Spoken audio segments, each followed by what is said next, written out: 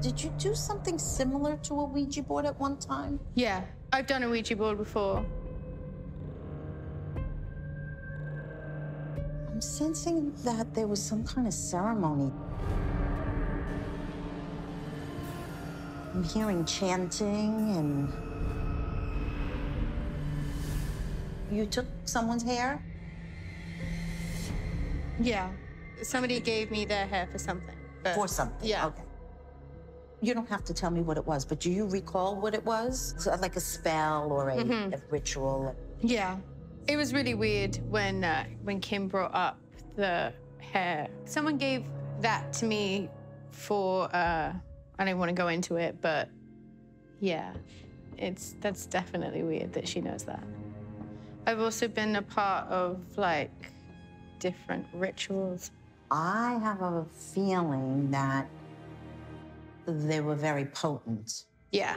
I was at my friend's house. We lit this candle, and this huge fireball, like, shot out of my hand. It's weird, like... Potent. I don't think Kelly knew what she was dealing with. Casting some types of rituals or spells.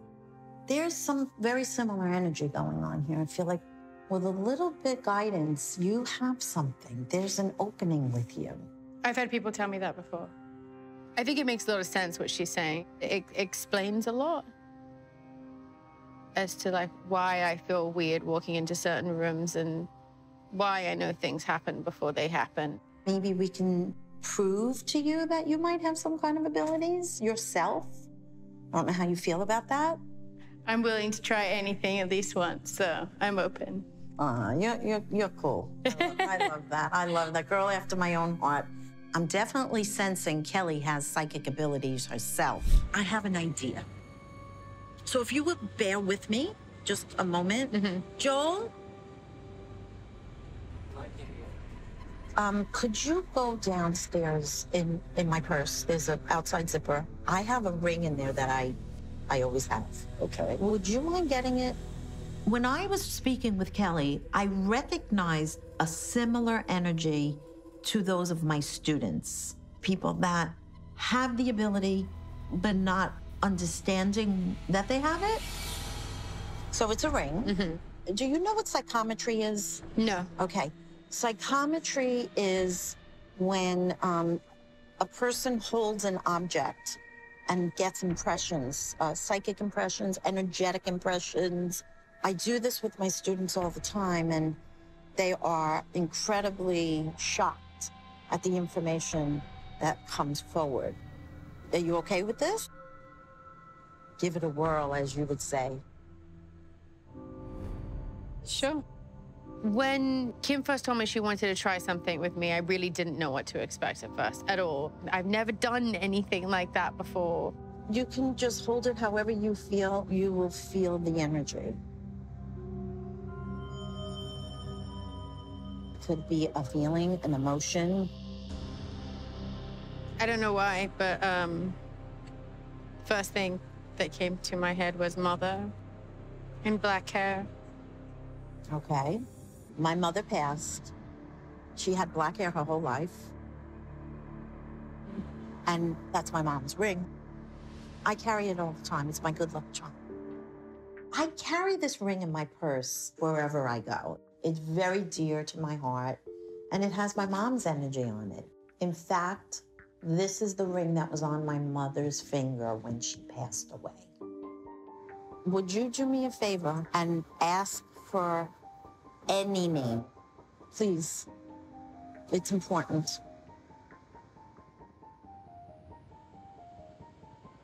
I don't know why, but it's John. That's my dad, and he's passed. That's very good.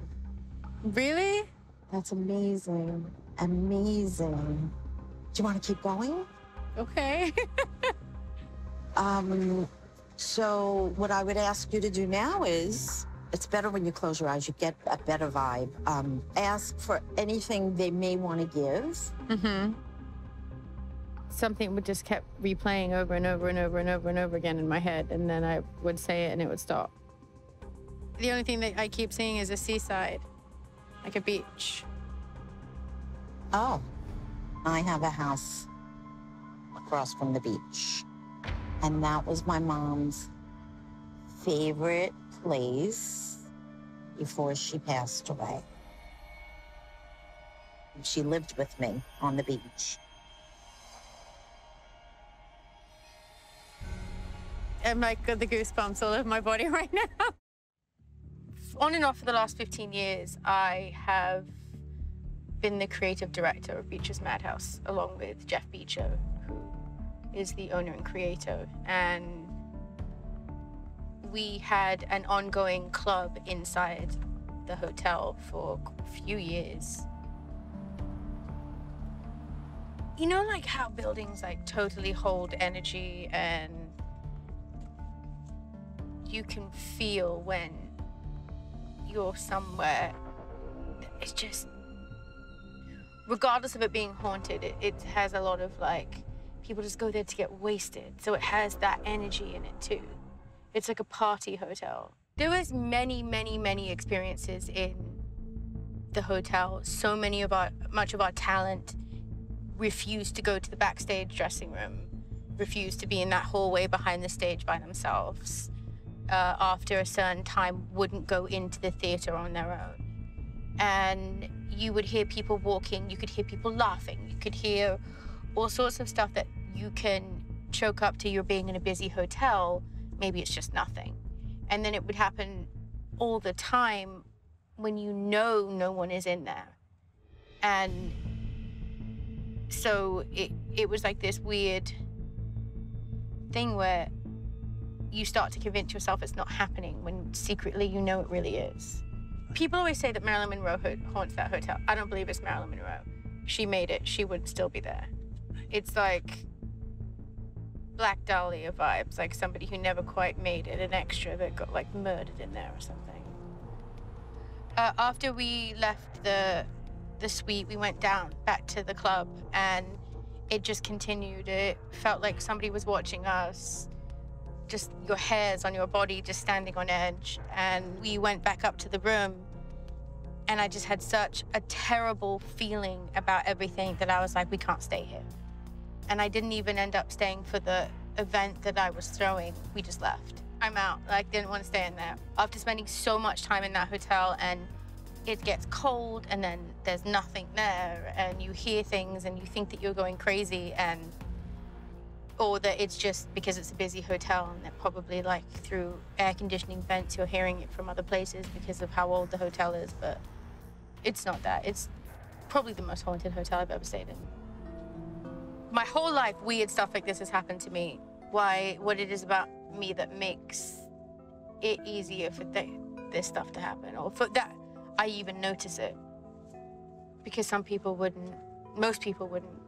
When you've been accused of being a Satanist your whole life because of who your father is, you can't help but wonder what it is everyone's talking about. So naturally, I kind of looked into it because I wanted to understand what I was being accused of.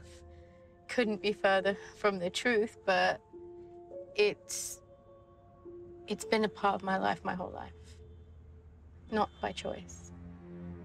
A lot of people, they're way too concrete and way too black and white thinking, like you can't see past what they've grown to understand because they're scared. And I'm not. What is the spirit gonna do to you? Nothing. Like, and also I think it's also got a lot to do with the fact that I'm English, where things are so old and have so much history. And living in California, like what is the oldest building? Maybe 50 years old. Maybe if you're really, really, really lucky, you might come across something that's maybe 100 years old. That's just like, that's young in England for a building. Really young. So it's very different here.